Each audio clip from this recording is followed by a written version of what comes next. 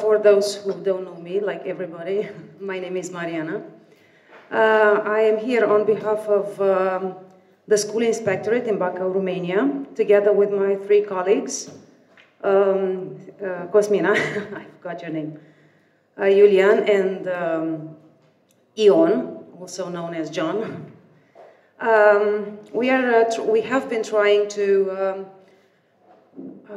get a bit of inspiration from your presentations yesterday, which were great, because we didn't know much about the topic beforehand.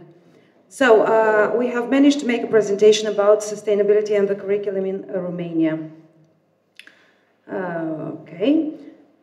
These are the main lines that we're going to follow. The Romanian educational system, a brief overview, national curriculum and sustainability-related competencies, the concept of green schools and the network of green schools that started being implemented a few years ago, and some examples of extracurricular activities that we perform during these special green weeks that the government has started imposing on schools.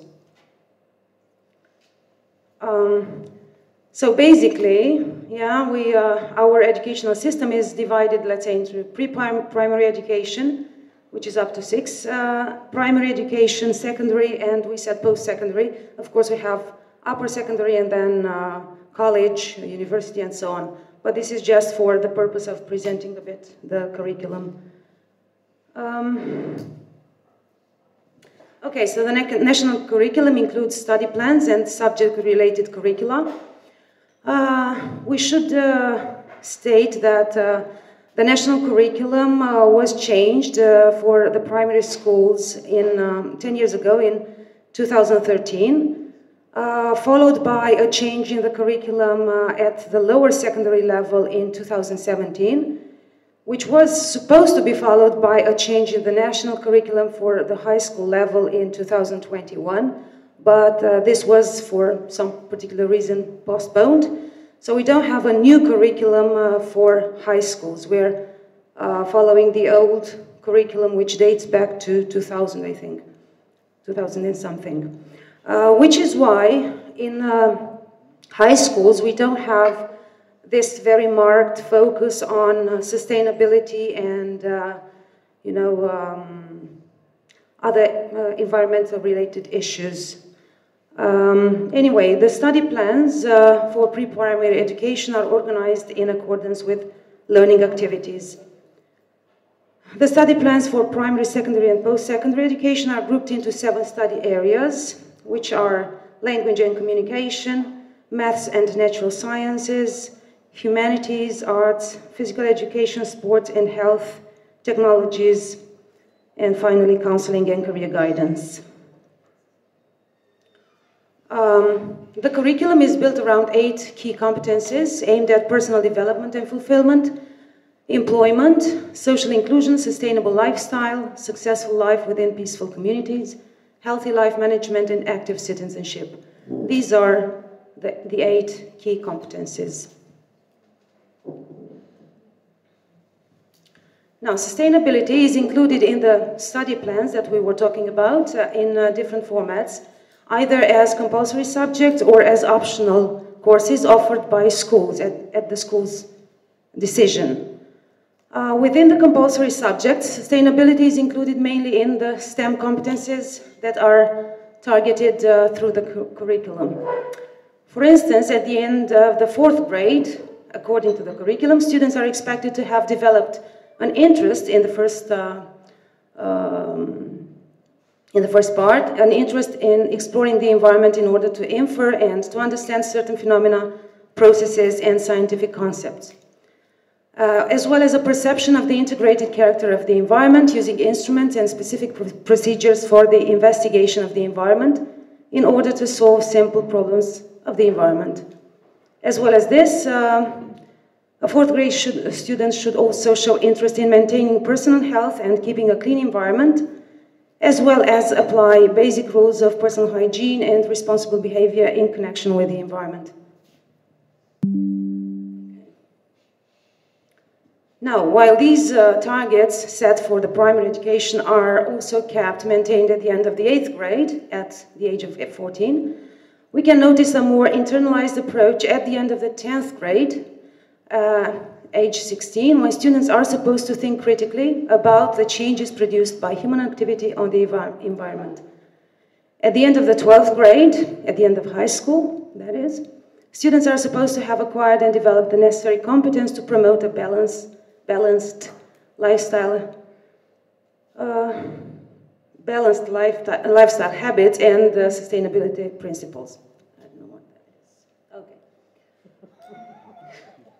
There was an there, and this is what I was talking about.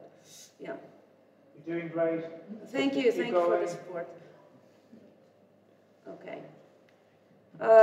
So concretely, in primary classes, students are expected to recognize the consequences of a healthy lifestyle on their own body, recognize the consequences of their behavior on the environment through the recognition of different types of pollution, through direct observation, through the observation of the effects of pollution on living organisms, and through the identification of the destructive behavior of human beings with an impact on the environment.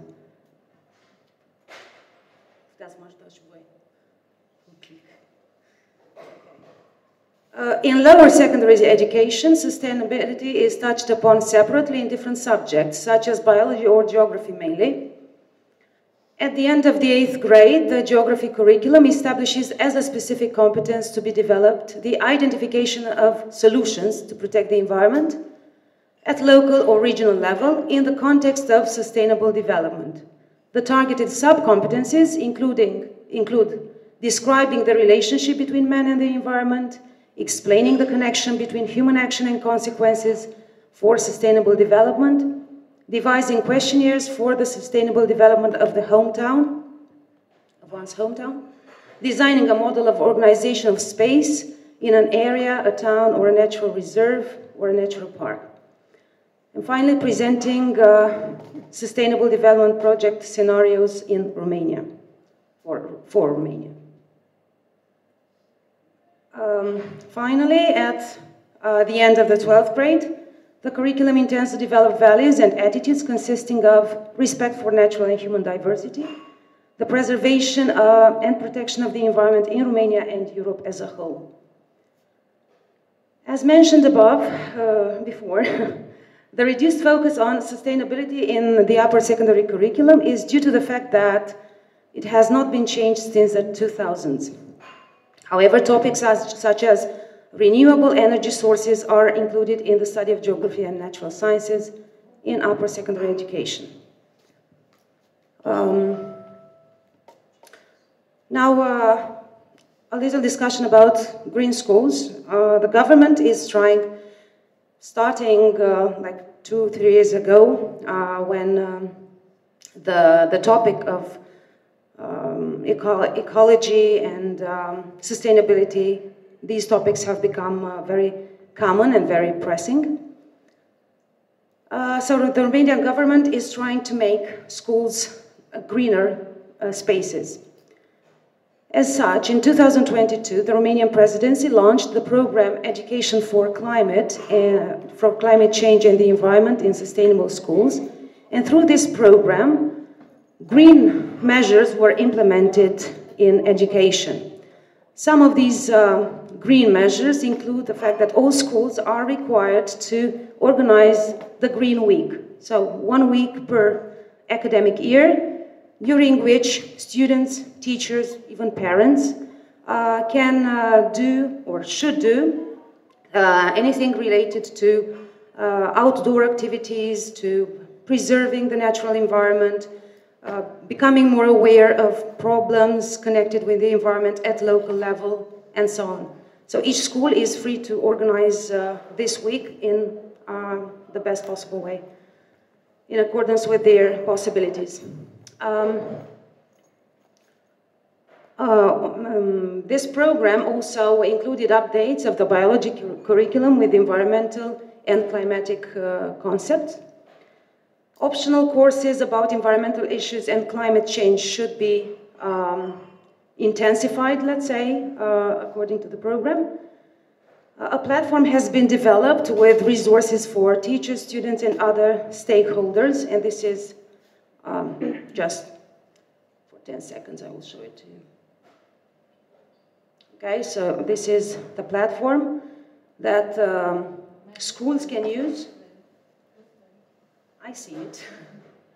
Okay, so never mind. Yeah, we will share the link later. Yeah, so this is a platform where students, teachers, and school managers can identify types of activities that they can perform during this Green Week. Anyway, I need to get out of here. Good, we're good. Another measure was the digitalization of course books. Of course, it is not 100% digital, but we are working towards it. And there are also intentions of organizing teacher training programs in this area. Now, by 2025, a network of green schools is going to be implemented in our country in accordance with an order issued by the Minister of Education in 2022. A green school would be, according to their definition, the school that creates a healthy environment that supports learning while saving resources, a school that generates its own electricity and uses technologies that reduce greenhouse gases.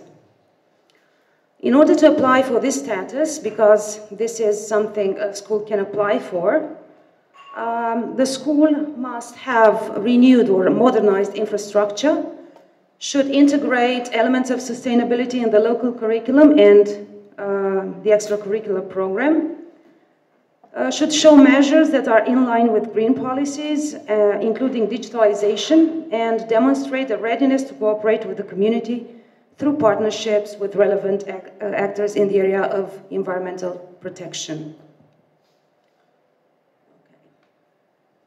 Now we are getting closer and closer to the end. I'm going to show you just a couple of pictures of activities that were performed in my school during this Green Week that took place, I think, 2 weeks ago maximum. I'm not sure what week this is. Okay, so the Green Week program, as we said, is a week during which students, teachers, irrespective of their subject, have to do environmental related activities. This is a thematic trip, which was organized in some kind of plant that uses waste in order to produce other, like compost, using waste to produce compost.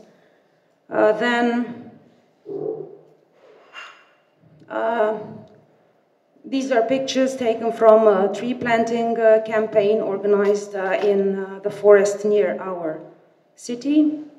And this is a workshop because there are also indoor activities. We try to keep them to the minimum, but of course if the weather doesn't allow for anything else, we can have indoor activities in which students create all kinds of objects from recycled materials, recycled things. And thank you. Okay, that was it.